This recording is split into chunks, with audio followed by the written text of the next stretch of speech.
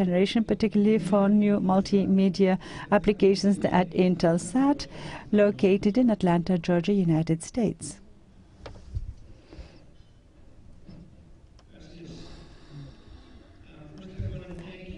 And Fabian for bringing me here and accommodating me here to speak.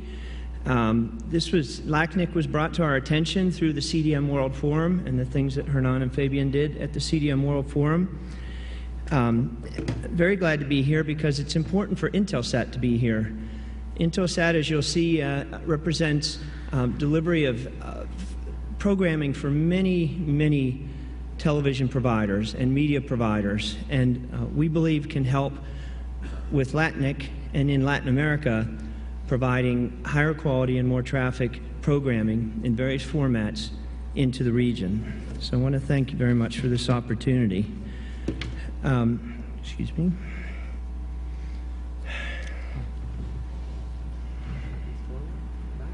Okay, thank you. Gracias. So just only 2 slides on Intelsat, so you know who Intelsat is. Intelsat is the largest provider of satellite communications. We build them, we design them, we build them, we put them into space, we operate them, and we provide services to a variety of customers, including media customers, all across the world. We have over 50 satellites in space today. We have the broadest range of coverage across the planet. And we are one of the only suppliers that also has a terrestrial network to complement our satellite network. And we have over 36,000 miles of fiber, which help us bring in feeds from various media companies to our teleports, which then we can distribute all across the world. Just a couple other statistics. We have 29 satellites today that we call media neighborhoods. These are satellites that work across the world, including in Latin America. And as a media neighborhood, there's many antennas that are already pointing to those satellites that represent distribution throughout the region. Included with that, we not only distribute to pay TV operators, we also lease whole satellites, including to DirecTV Latin America, which provides programming all over Latin America. And as you can see, today we deliver over 5,000 channels of television programming, nearly 700 in HD. Now this is traditional television channels, but what we're looking at today and what I'm going to speak about today is how we can also deliver a variety of other formats into the region.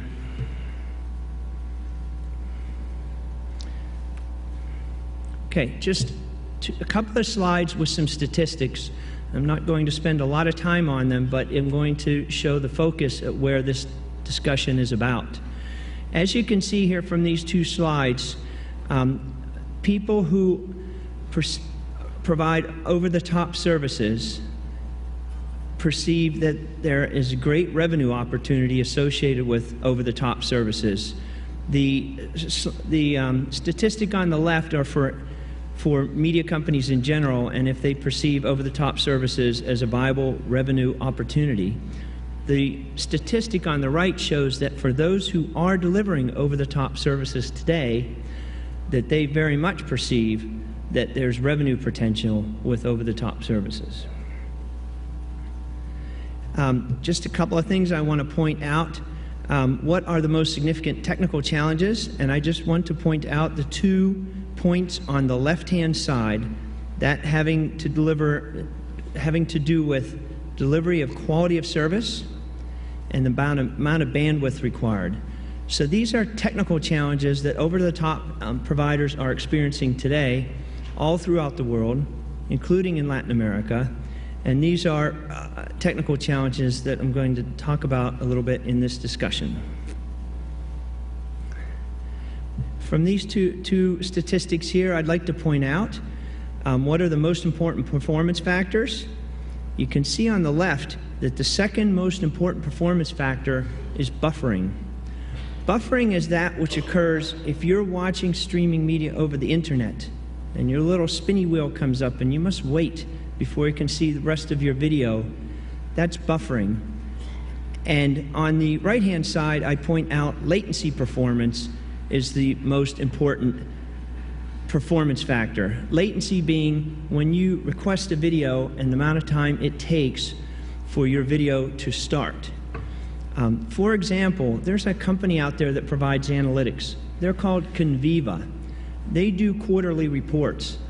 I suggest that you go look at their quarterly reports, which are free. They will show you very much for certain levels of latency and for certain levels of rebuffering how much the audience goes away, how much they leave if those are performing poorly. So it's an important factor and associated with over-the-top services and the ability to generate revenue. Now, what I'd like to start to focus in on is the importance of live linear programming, either live sporting events or linear programming like television broadcast channels. These are very important to media companies to be able to deliver them as over the top, and you can see from these two statistics that how important those are. One thing I forgot to mention, much of over-the-top services delivered today are on-demand services, a large majority of them, and also that which is revenues are earned through subscription. The second thing is that most terrestrial networks today, the largest included, can deliver on-demand services pretty well, I say very well in many cases, and they've created a viable industry for the media programmers and the media suppliers. When it comes to live linear, both live events such as FIFA World Cup and linear channels that may be delivered over the internet, the current infrastructure today, that which is provided by commercial CDNs and over the internet, it has limitations. It has limitations in delivering live and linear, and especially when traffic scales up.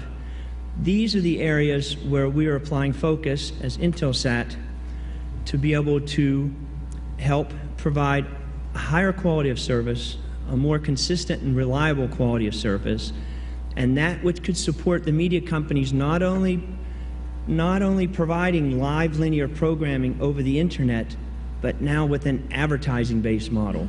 An advertising-based model is what the large cable programmers have earned much revenues with, and which they foresee over-the-top programming as also having potential to earn a lot of revenues with. But this will require delivering a high quality of service that's consistent and a few other factors which I'm about to discuss. So one other statistic, and then we'll get on to the concept. Here you can see the importance of the business model, and currently, even though a majority of over-the-top programming is delivered as on-demand, advertising-based is just as important to subscription-based. And I'll repeat myself here, although on-demand and subscription-based is a very viable part of the industry, the potential, if live linear can be delivered, and live linear can be delivered with a quality of service that maintains viewers, keep them engaged throughout the programming, including the advertising, the revenue potential is much, much greater. Our customers, Intelsat's customers, the media suppliers realize that, and they're asking us to find a way to be able to reach that level of service. And we're here today because to reach that level of service not only requires things that we can do, but will require cooperation with a community such as yours. Okay, so a little bit of background. When we say over-the-top service distribution, this is when a media supplier wants to go direct to their consumers. They want to originate the content, and they want to go direct to the consumers. They want to own the experience, they want to own the analytics, they want opportunity to upsell, they want to have a direct relationship. That is able to be done by terrestrial CDNs today. But terrestrial CDNs today predominantly rely on the internet. And the internet, as we know, other than the Tier 1 backbone, is a network of networks. It can have many suppliers involved, many of them in this room. And as well, this is a point which I've repeated. Today, the internet and the commercial CDNs are able to make a viable business with on-demand services. Oops, sorry. So, and what we've seen also with live and linear events, such as the FIFA World Cup, such as the Olympics, that multi-screen services, over-the-top services, have been able to draw mass audiences. That's good, and that shows potential for the ability to draw mass audiences through over-the-top services, that which could be served by advertising.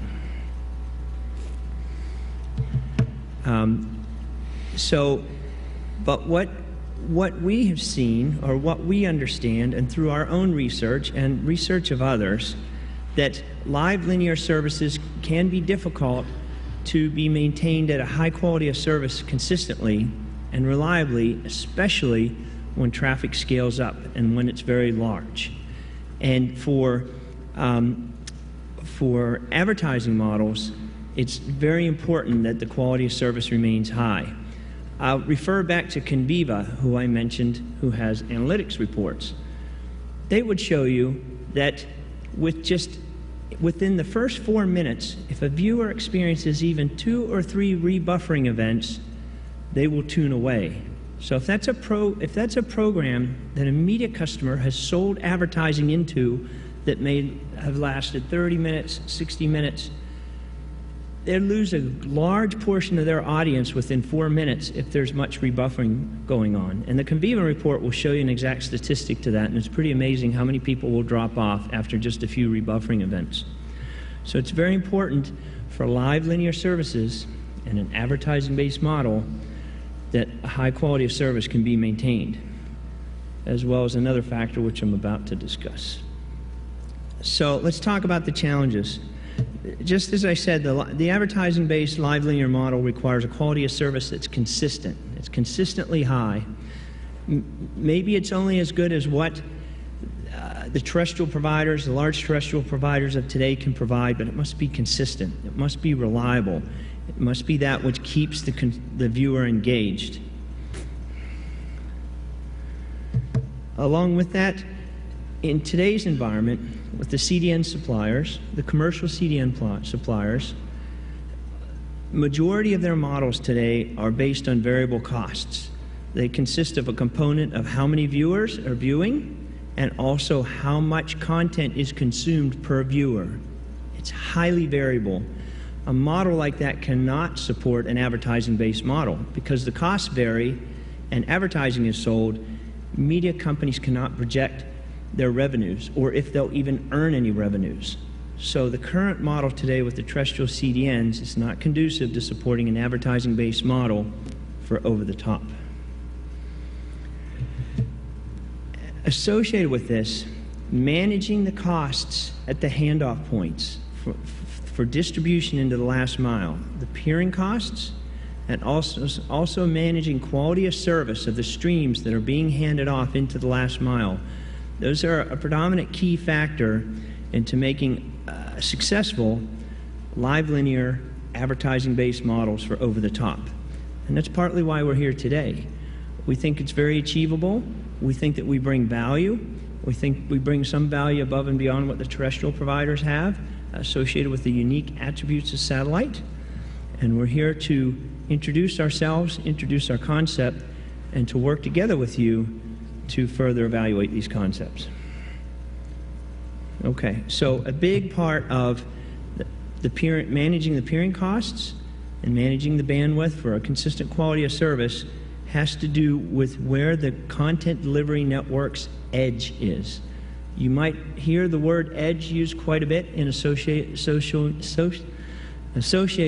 with commercial CDNs, and quite often you'll hear an Akamai talk about their POPs, and that represents their edge, or other commercial suppliers talk about where their edge is. The location of that edge can play a significant role in controlling these costs and ensuring quality of service. So, excuse me.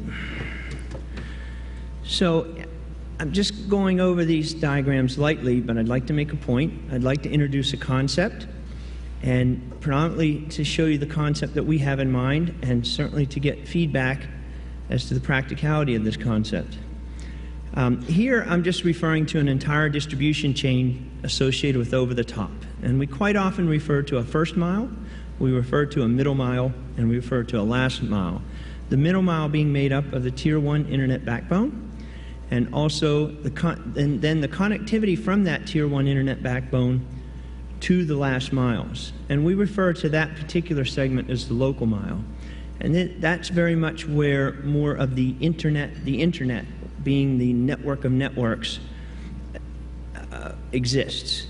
And that's also very much where we now need to address in terms of managing costs and managing quality of service. In today's world, with many suppliers like in this room, if linear services are to be distributed throughout a model such as this, and I'm looking down at the same slide you're looking up at, going through that local mile, even though service can be good, and even though service is continuous throughout, there's a lot of independent factors about how traffic is managed, how performance is maintained, and how quality of service throughout that local mile is achieved. And just like you experience with the internet today, any services, not just streaming media services, latency, the propensity to rebuffer, access to content, that can all vary. It varies by time of day, vary by how much traffic's on the internet, and various other factors. We need to address that if we're going to provide live linear services at a consistent quality of service. So here's the crux of our concept. And let me point out first, where am I pointing to? I want to go back. Okay. Oh, okay. Okay. Thank you. So I want to point out, if you notice at the blue line at the bottom, that's all the public internet that's being spanned for distribution, all the way to the last mile. And that has all the factors that I just discussed. Now let's talk about a satellite company.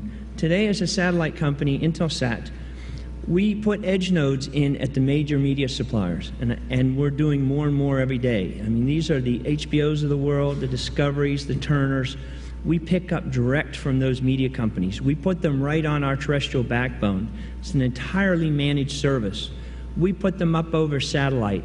Satellite has the unique attributes that it's a worldwide ubiquitous network. It's a private network. It's a managed service. Quality of service is maintained throughout. SLAs are guaranteed.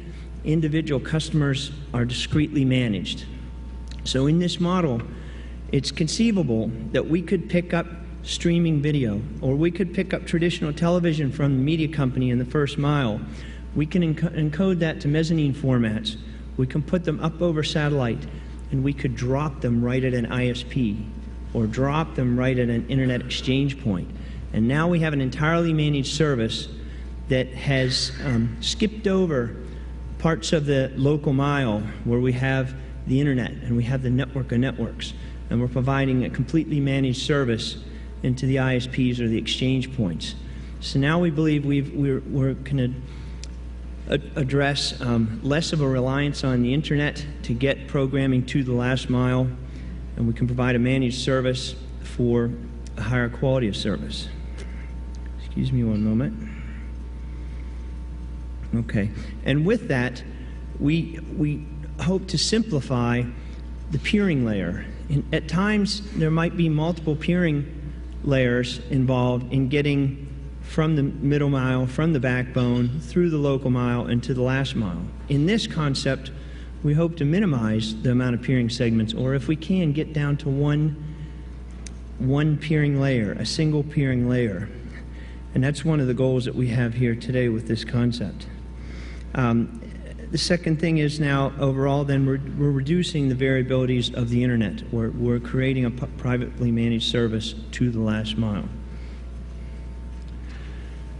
So now as we talk about premium programming, and I'm talking about the HBOs of the world, the Discoveries, the Turners, the ones that have premium programming, television broadcast programming, that they would love to be able to distribute over the internet if it's secure, if it's reliable, if it's consistent, and from that be able to create a multiplicative of advertising outlets on a per country basis or even better. So it's very important that we can help them get to mass audiences and support their advertising-based models. And as I just mentioned, these could be 24/7 linear channels. And imagine that. This is premium programming that's going to drive a lot of traffic, attract a lot of viewers, and on top of that, in some cases, will be 24/7. That's 24/7 bandwidth that needs to go through your last miles. It needs to be serviced by you as ISPs. We hope you see this as much of a benefit as we do. Okay, and here's just a quick example.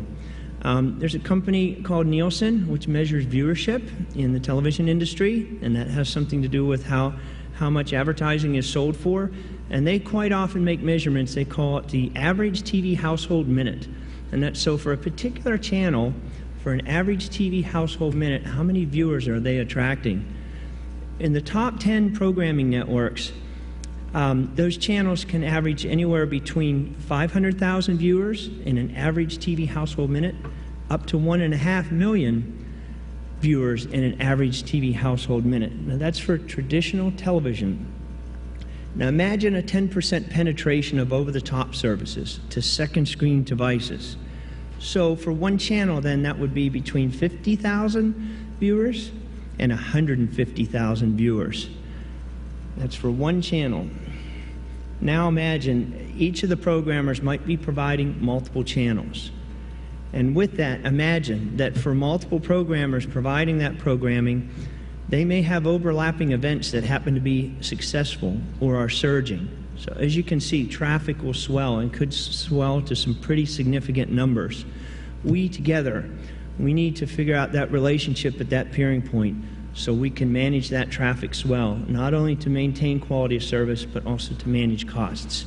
And that's why we're here today, to start that dialogue and start that discussion. And if we can come up with a smart resolution to that, and then as Intelsat, we go back to our media customers and say that's one area that we've addressed, which is very primary, there's a lot of benefit to that, which I'll summarize. So, now one other concept associated with this. The ingress into the last mile, of course, must be managed efficiently, both to support a sound technical model and a sound business model for premium programming. So this is partly what the paper's about, that this presentation is summarizing. On the left-hand side, this might be how we start. And satellite may drop off at the same peering point that commercial CDNs might today, or at least where their programming enters your last mile networks. But satellite is not tethered to fiber. It's not tethered to the accessibility of fiber. It's not tethered to the economics of fiber. So we could treat our middle mile in the same way that you treat your last mile, as a unified segment. If we need to distribute deeper into the last mile network, in this example, instead of going to a single point of entry into the last mile network, maybe we do half the traffic into a secondary point and half the traffic into another secondary point. If you can start to understand what I'm saying here, we have a unified scaling architecture. We can work together. We can create a ceiling of bandwidth management here that can always handle large swells in traffic and handle those efficiently.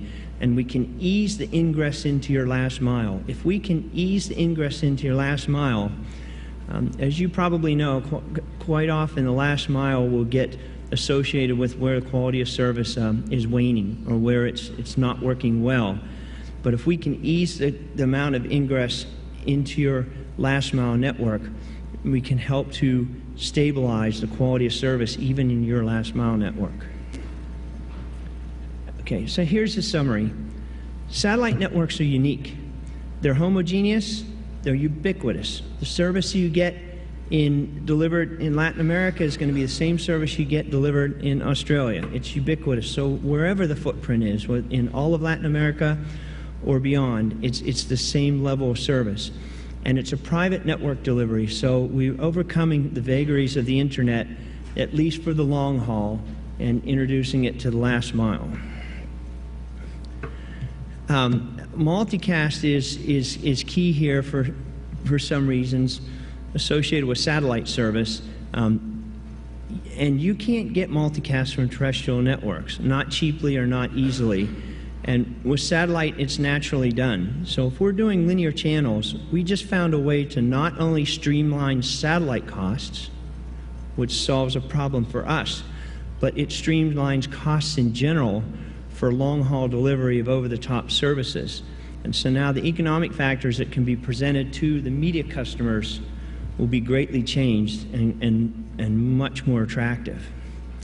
So when we combine the advantages of multicast, along with if we work out something in this concept to minimize, to simplify the peering arrangements, simplify them in terms of bandwidth management, simplify them in terms of costs, being able to manage the costs, these are now great benefits to the media companies. And what they end up doing, I'm just going to skip, is they help to de-risk the media companies' business models. Right now, they would have trouble deploying live linear services and an advertising-based model over the top because of the current cost factors and the current quality of service. But by addressing those, we now de-risk that business model, and they can now deploy that kind of programming. And if we do that here, we do that in Latin America, ahead of anywhere else, there's already popularity with the media companies to bring programming into your country. We've had 7 major announcements in 2014 with major media companies that want to bring programming into Latin America, and not just on-demand service, but they also talked about live linear. Now we can de-risk that model and let them push ahead with live linear in Latin America, and together we could be the first region in the world to do this. So this model is designed to entice the media companies to bring new premium programming, to push it over the top, to make their advertising models, which they would greatly want, and with that bring increased traffic into the region. So as Intelsat, we look forward to working with you. We want to discuss this concept. We want to evaluate it together. What we'd really like to do is we've created a system that helps meet our economics and our economic needs to do this. We have a system that's up and running. It's closed circuit. It's within our labs, but uses a satellite. We'd like to put some downlinks here. We'd like to run a field trial. We would like to find participants that would accept the downlink and help us understand and learn about those peering points, how to manage the costs, how to manage the quality of service, and set a precedence for how we can do that throughout the region. So we would love to talk to you more about it. We would love to find participants in a trial with us. So thank you very much. Thank you, Mark. ¿Alguna pregunta para? Any questions for Mark?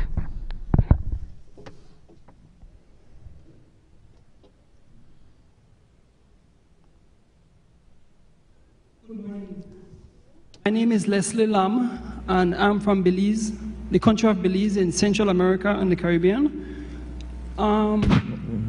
Okay. Sure. Okay. I work for a company in Belize named Belize Telemedia Limited. It is a premier telecommunications company in Belize, and we have about 90 to 95% of the internet market in Belize, and we also have a fiber network throughout the country. We have been exploring the option of deploying this type of service in our country, this over-the-top service.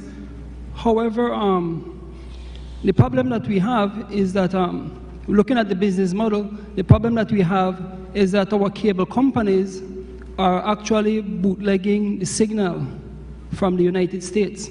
And so our cable companies have well over 100 channels, HBO, Cinemax, all the major networks in the US. And our cable companies get the feed via satellite, and then they just redistribute it out to customers, just paying for one single feed. And so they're able to offer well over 100 US channels to our customers in Belize for 45 Belize dollars per month.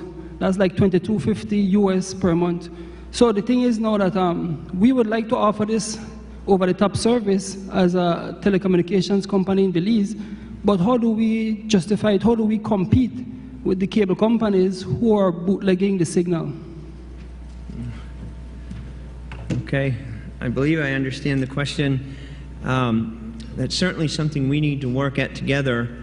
I know from our media customers, it's highly important that we provide a secure means to do this before they would even consider doing premium programming.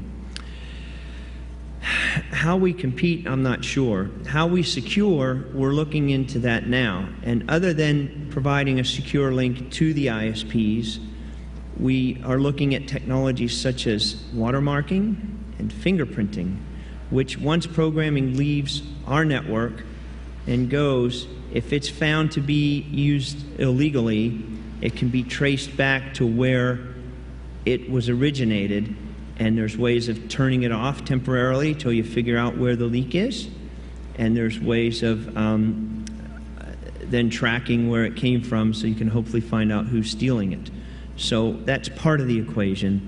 As far as competing, that sounds like something that would be between the media companies and the pay TV operators, but I'm not sure. Okay, because the main thing would be, again, we're willing to offer the service to our customers. However, and I don't know if this situation is unique only to the country of Belize, but I don't know if it's happening in other territories, but it would just be impossible for us to compete with the cable companies who are bootlegging the signal. Okay. So I'd like to say two things. One is, as I said, there were 7 major announcements last year that they're bringing programming into Latin America. That's important because they must be aware of this before they would have made said announcements. Second of all, the concept I discussed today, we are not an aggregator and we are not a redistributor. We are service suppliers to the media companies who want to establish business in your region. So they will be ones to come to you as either pay TV providers or ISPs who want to offer this kind of content, and they would work out with you more directly how maybe to address that problem. And I'm not walking away from it, I'm just stating that we're not the reseller, we're not an aggregator, we're only a service supplier to them. So, but I have to assume they've thought about this because of those 7 major announcements, they're moving forward with deploying in the region. Okay, muchas gracias, Mark. Aplauso. Thank you.